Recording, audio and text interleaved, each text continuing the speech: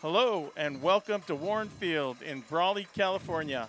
I'm Will Torres, and alongside my broadcast partner since day one, Ron Rubio. Ron, this is Bell Week. It looks like it's felt like it should be. It's been Bell Week, even though it's a pandemic year, Ron.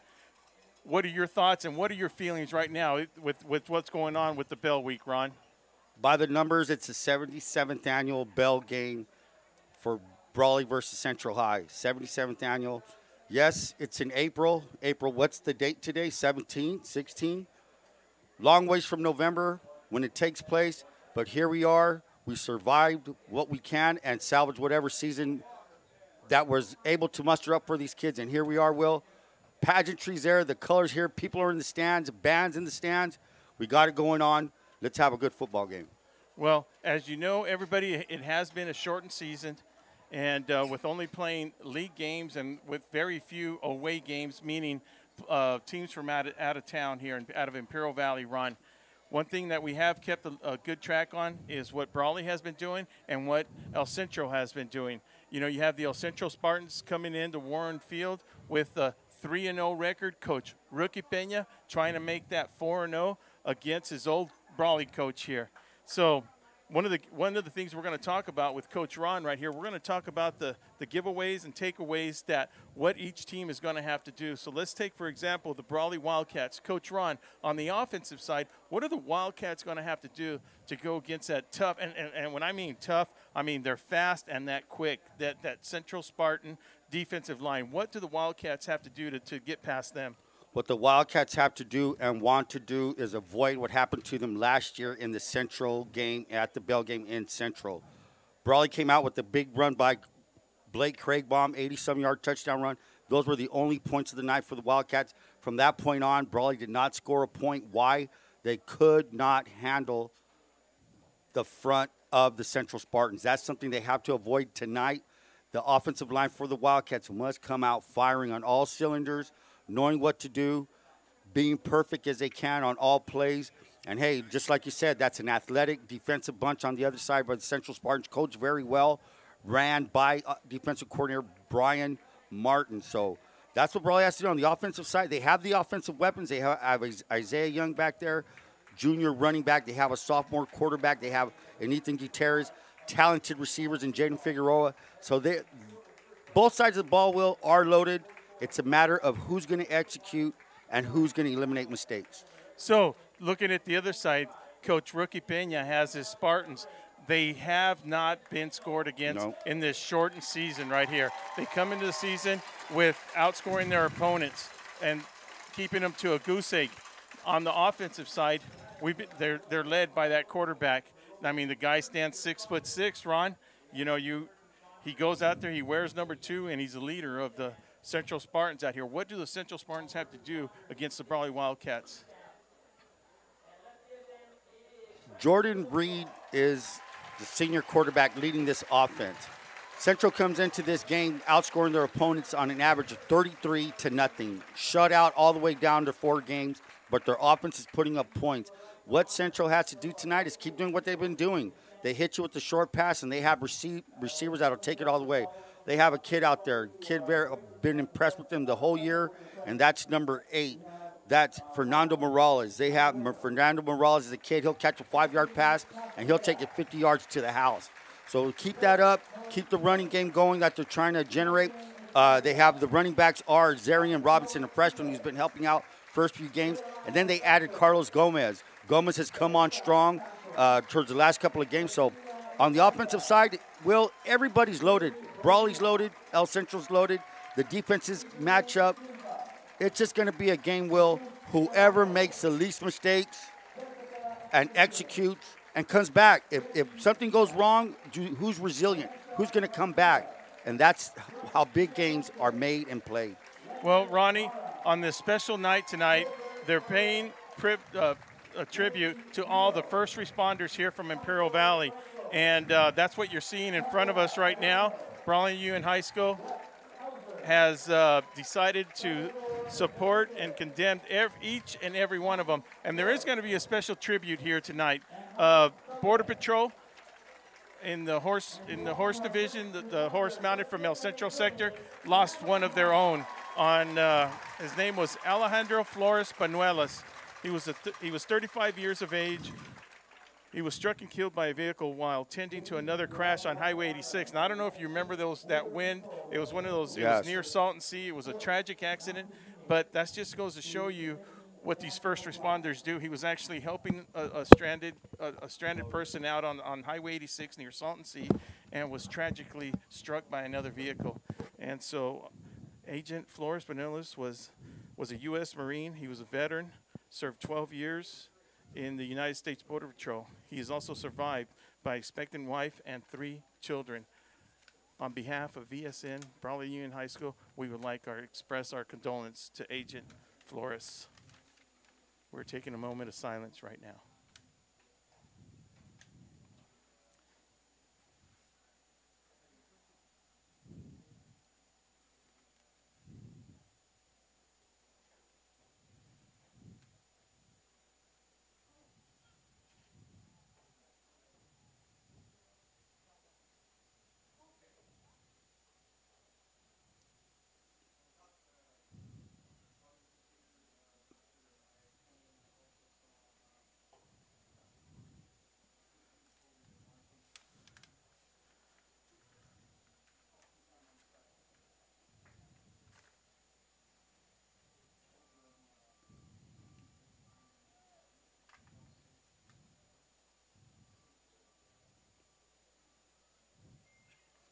We will stand by while we pay our respects for Agent Flores.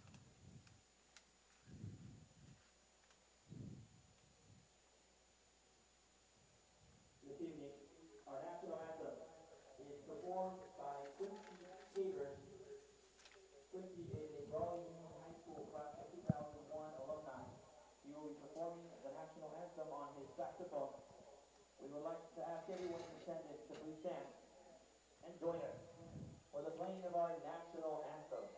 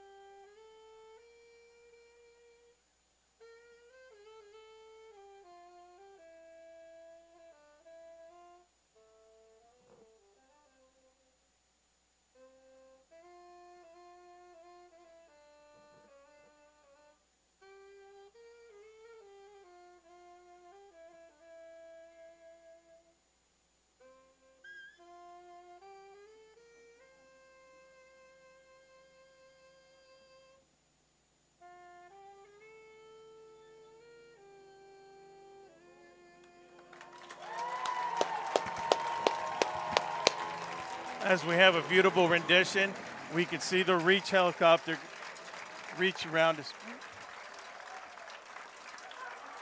Just now,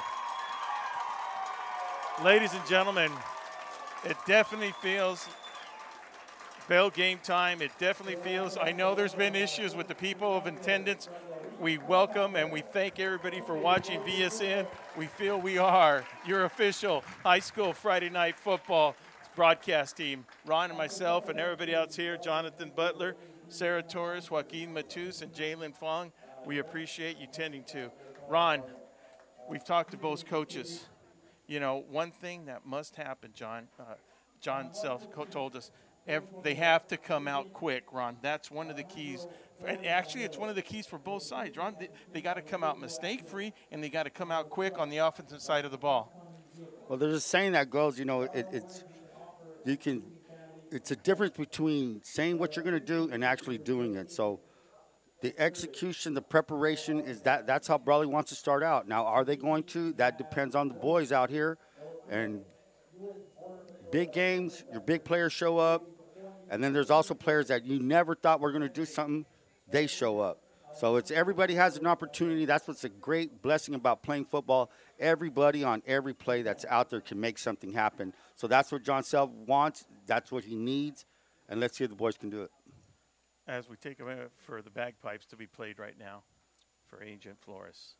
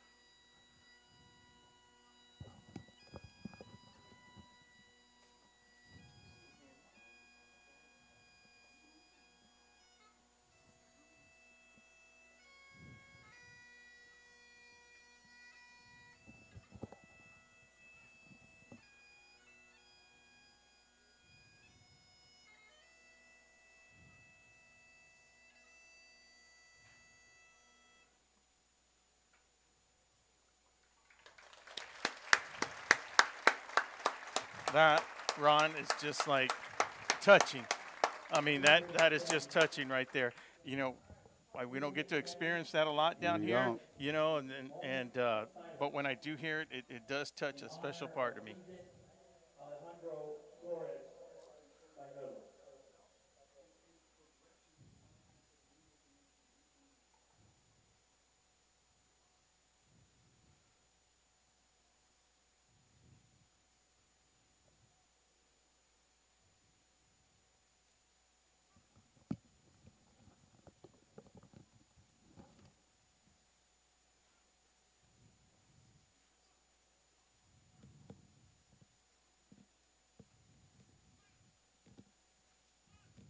Thank you.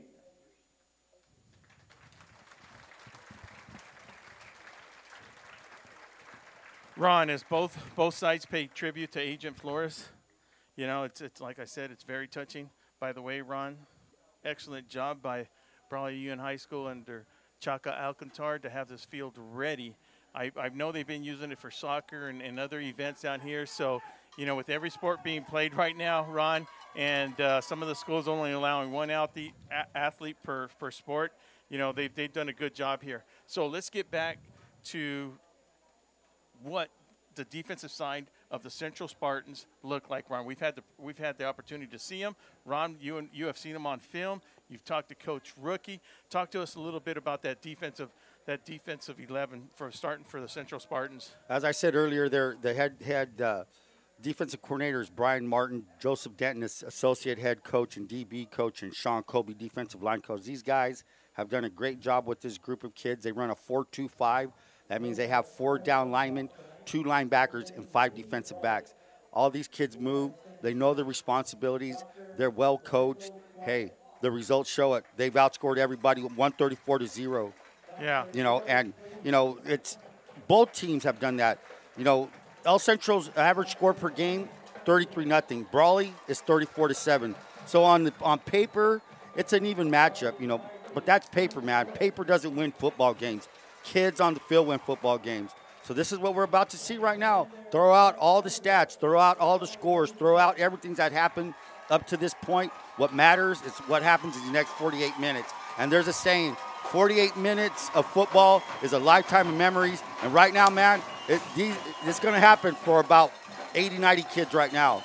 Hey, listen, Ron, if you're watching this telecast right now or you are here in person and you're not jacked up, you need to go somewhere else because it's bell time. We're ready to play some football. We're ready to watch some football. And we're hoping you guys are sitting down, enjoying it, and watching it with a bunch of people. Ron, I can picture some of our friends. They're sitting next to people, and even people we haven't met before, that are sitting next to people that know this exact feeling that they're feeling right now that me and you have felt out here. When you're out, you are tense. You have pulled up that chin strap. You know what's running through your mind. Do you remember those days, Ron? I sure do remember it. It's just, the whole thing is just not today. It's just not the game, the day of the game. It's the start of the week. Sunday, when you wake up Sunday, the next day, Monday, is going to be your last practice of the year. If leading up to playing Central, and it's just something. It's an emotional. I would say roller coaster because you get pumped up, man, and you're just clicking. You can't wait for the day to happen, but you have to go through the daily routine. You have to get through the practices, and here they are, man. And as the captains come out for the coin toss. This is what we've been missing, Will. The first game of the year, it was only one captain per team. And now, look, depending on the tier that we're at, this is what's opening up. And thank God for this is happening. This is great, man. This is super, super good stuff right here. Credit to every school in the Carroll Valley for making this happen. Not just tonight at the Bell game, but we're actually going to cover the Imperial Southwest game, tomorrow night. And then you got Vincent that came through, and then Calexico, they're battling the border. I'd like to say hello to our friends John Moreno and Vic Carrillo down there. And, and early in the morning at Southwest Stadium, Paulo Verde's also going to play Mount Empire. So before I go too far, I'd like to mention tonight's referees. That's John Seaman. And it looks like Central. John Seaman is your head referee. You have Alan Phillips in the middle. You have Benny Carter on the Brawley sidelines. You actually have Beacons. Nathan Beacons, one of the best referees, youngster coming along, and you have the veteran, J.J. Jackson. If there's an all-star of refereeing, this is the crew that I would have picked, definitely would have picked. These are some of the guys out there. And are they immune to mistakes, Ron? No, not a bit. But let me tell you, man, if you're going to have a crew out here, this is the crew to have. So there is one good thing about tonight. You will have John Seaman will be mic'd up. So Central has won the toss. They have deferred to the second half. You will see Brawley receiving. So Brawley will start off, Ron. Are we going to see what we saw last year with the 50-yard dash? Central Coach Banya being a student of John Self many years ago. John Self, this is his 10th year, and this is rookie's 4th year. So I'm sure that the Central Spartans do not want to let the same thing happen as they happened last year, where they, gave up a big run, and that's what big games are for. Like we said earlier, Blake Craig made a great play